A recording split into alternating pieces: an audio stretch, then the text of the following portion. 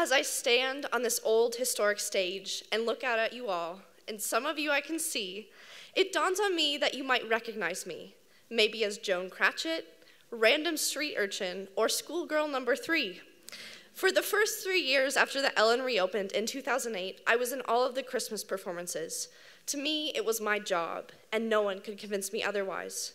I wanted to move to New York, become a professional actor, act on Broadway, and finish the 4th grade. But it wasn't merely the acting that grabbed me. It was this theater that you are all sitting in right now. The padded walls, the cushioned seats, the creaky old staircases, and the stinky old dressing rooms right below my feet. And of course, the haunted ladies' bathroom. That's right, just in case you didn't know.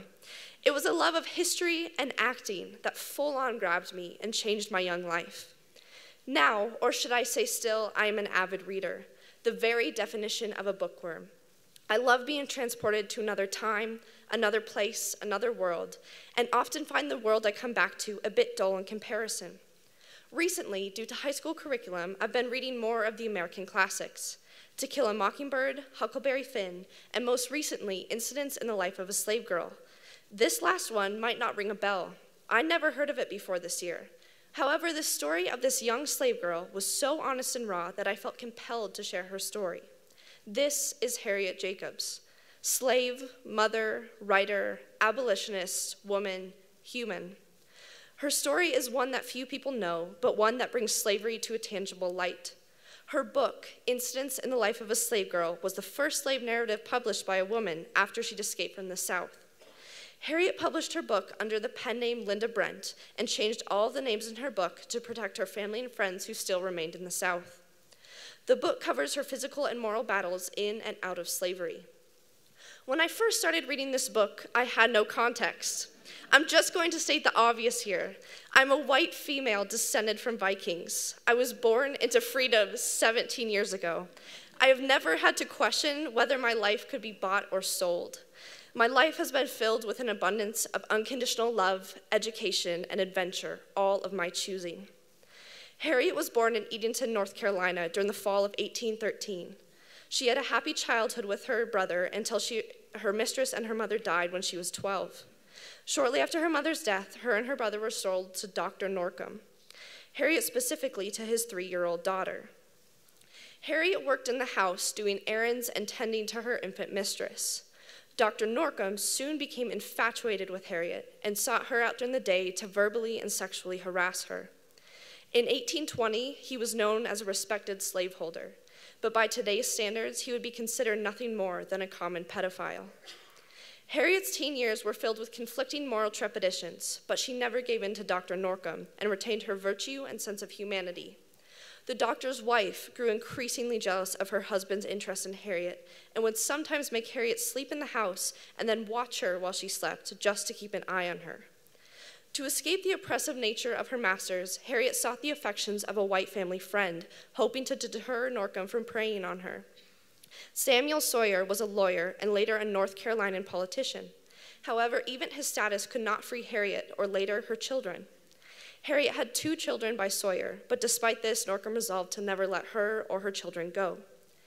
Harriet's children were born 3 years apart, Joseph when she was 16 and Louisa when she was 19. Her children grew up as Norcom's property, but spent most of their childhood at their grandmother, Molly's house. They were Harriet's reason to live. Norcom used Harriet's children as leverage, threatening to sell them if she didn't have sexual relations with him. Finally, Harriet had had enough and decided to run away, but she didn't go far. In fact, she hid at friends' houses, under floorboards and in attics until a secure hiding spot could be made. Eventually, her uncle built her a cubby in her grandmother's house where she would spend the next 7 years of her life. No one save her grandmother, uncle, and brother knew where she was. Everyone else, including her own children, believed that she had escaped to the north. Dr. Norcom even posted a $100 reward in the north and made several trips there himself to try to find her, eventually going bankrupt.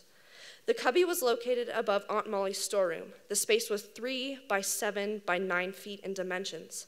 There wasn't even enough room to sit up straight. Harriet had to lie down and occupy herself with thoughts and watch her children grow up through a hole in the roof. Harriet endured chiggers, pneumonia, heat stroke, frostbite, all while in her attic. Harriet was in that attic for 7 years. That's 2,555 days and 61,320 hours. Let that sink in a bit.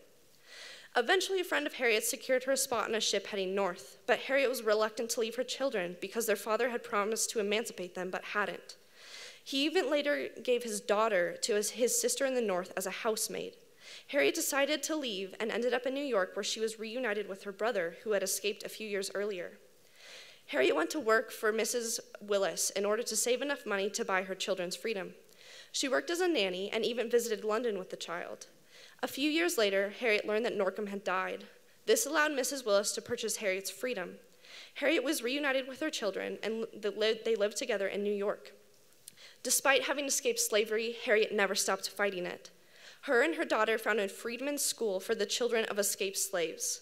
She was an active abolitionist and published her book in 1891 to aid the abolitionist movement. Harriet chose to give back to a world that had treated her with no more importance than toilet paper. While Harriet never had a true choice in her life, what she did was always for the greater good. While I was born into freedom, what I fight for is our earth, and to conserve and protect it for the greater good.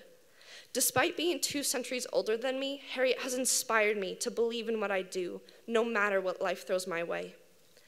In today's world, can you imagine having only one photo that encapsulated your entire life? That photo would have to capture your tears, smile, pain, joy, and every memory reflected in the gaze of your eyes. There is only one known photo of Harriet Jacobs, and this is her photo. Thank you.